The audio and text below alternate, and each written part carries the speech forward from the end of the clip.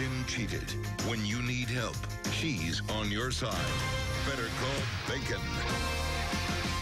Investigator Shannon Behnken kept up the pressure at a Newport Richey apartment complex until management agreed to fix broken elevators. Now, these elevators stopped working during a lightning storm.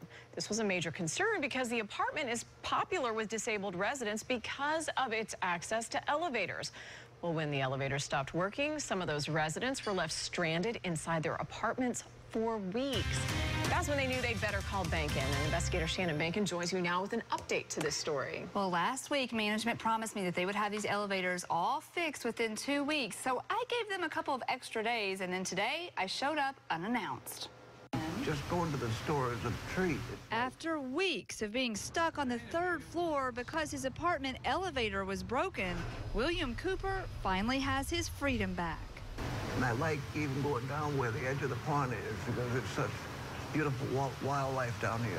I jumped into this elevator disaster at Summer Lake Villas after residents reached out to me for help. A lightning storm knocked out service to 11 elevators, leaving disabled residents stranded. Some, like Cooper, were forced to use ambulance transport services to get downstairs for emergency care. That's ridiculous. I went to the Pasco County Commission for answers. I pressed department managers for answers. And on day 17, Cooper's elevator was the first one fixed. I'm very happy for it, and I thank you for all the work you did for it, to getting it done.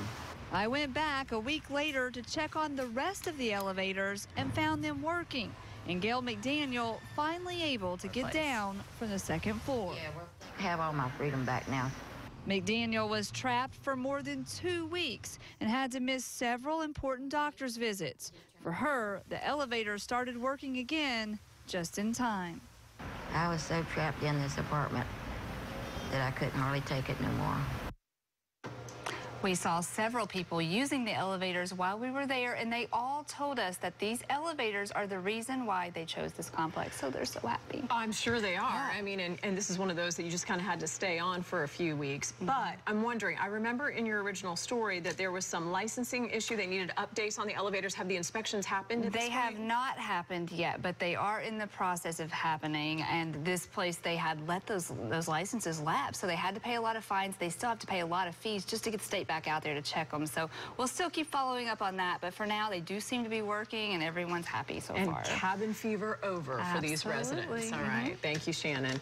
Now, if you have a problem that needs solving, you better call Behnken. The number is 1-855-BEHNKEN. And something extra, on Thursday from 5 to 7:30 p.m., we are having a special Better Call Behnken phone bank.